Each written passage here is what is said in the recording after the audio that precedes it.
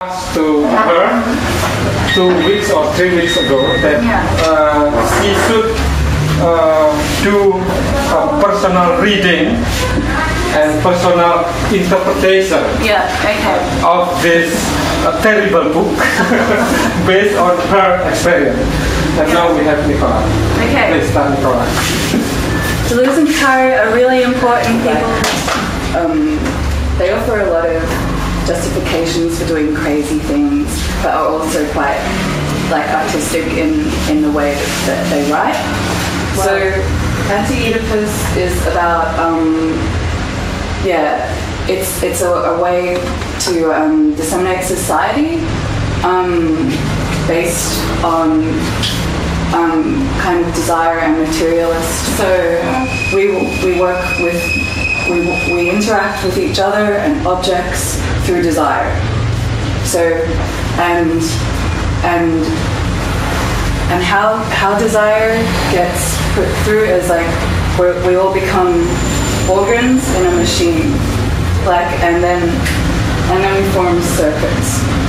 So and desire is the thing that passes through all of that. So we've got organs in a fluid movement that are interacting with each other through desire. Then there are also bodies without organs, which are empty things that don't have desire and are like deserts, and it's in a capitalist society. It's like capital, the body without organs is a result of the desire. But maybe I'll go into that a little bit later. The thing that defines the fluid is a break, an interruption. So that and that's in a circuit. If anyone knows electricity circuit, you have all those little things that break the circuit. So then the D&G come through with 3 ways that the circuit can be. Conjunctive synthesis is additive, disjunctive synthesis is is when it cuts off something, and the residual one is when something residual gets produced in the connection, like waste. Or basically I want to do an activity where we create a circuit. So I want to get people to think about objects and their function and how they relate. But the thing is, Deleuze and Guattari use rhizomatic thinking, where we think we don't think in straight lines. So a bicycle isn't just a bicycle. A bicycle is, so instead of a bicycle just being a bicycle, this is how a bicycle can relate with our desires. So a bicycle can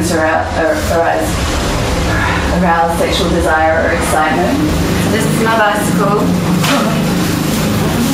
Yeah. Okay. So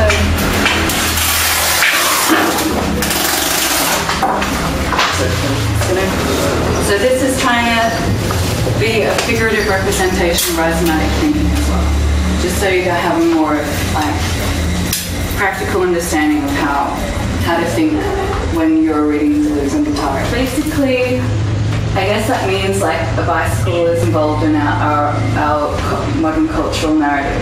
E.T. In E.T., yeah. So E.T., of course, is a great example of that.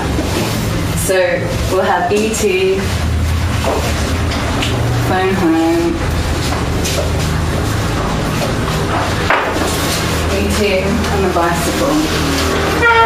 Okay. So the bicycle is commonplace. So the bicycle is everywhere.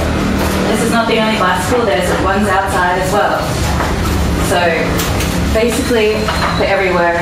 And I'll try and maybe I'll use the bicycle. I'll just connect this to another bicycle outside. That's the nearest one there, in the corner. Nearest one in the corner. Okay.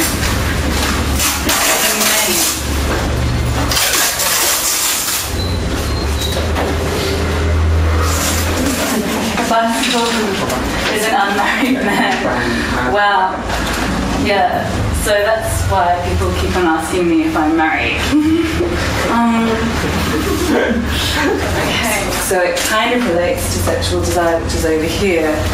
So it's got to put it in, link it a little bit like this. And then, but unmarried, of course, brings in all these kind of social norms and just like the sexual desire, which is primal. So we've got unmarried, which brings in like society and part of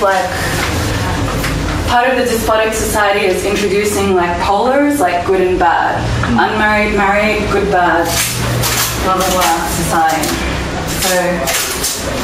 So this is an example of a desire in a despotic society. And just what desire.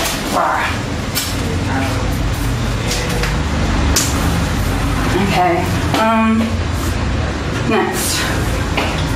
Bicycle is a branch of metaphysics dealing with the nature of being. Basically, that's, I guess, the whole idea of materialist,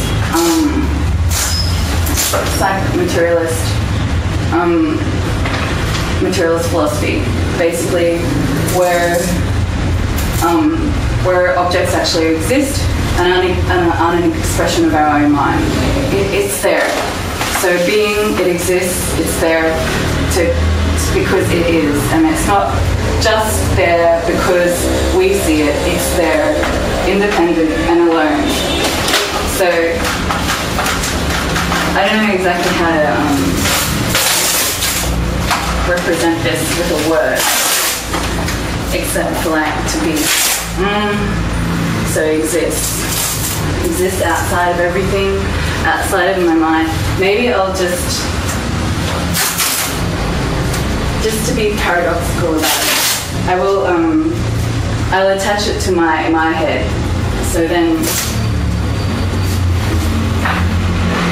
you know that it does actually exist outside of my head. It's nowhere. The bicycle, it gets nowhere. Like, it deals with the non-functionality of an organ, like of an organ in the machine. So this is like, when you say the bicycle gets you nowhere, it becomes like the body without organs. Did you use like an example of a baby vomiting as an example of the three kinds of synthesis that we talked about before? So the first being like the baby is like drinking the mother's milk, and then being disjunctive is like separating from it, and the vomit, of course, being the residual. So then this puke in my mouth thing is about... Once cross the room, now it's time to dance. You sneak behind, don't mind, I guess, until your dungs on my cocktail dress. Cold as ice, yet you advance and say you might jizz in your pants, and I puke in my mouth. Swallow it back, I need some room. Plus I said I've got a groom. I turn away, you start to pout, and I puke in my mouth. You ruined my night, esophagus hurts. Take a hint, I'm not here to flirt. Round up the girls, it's time to bounce. Now I'll go brush my teeth. A female puke in my mouth, kind of remixing of that. So like, of course, like remixing and regendering and all that kind of thing, that's at the limit of our desire.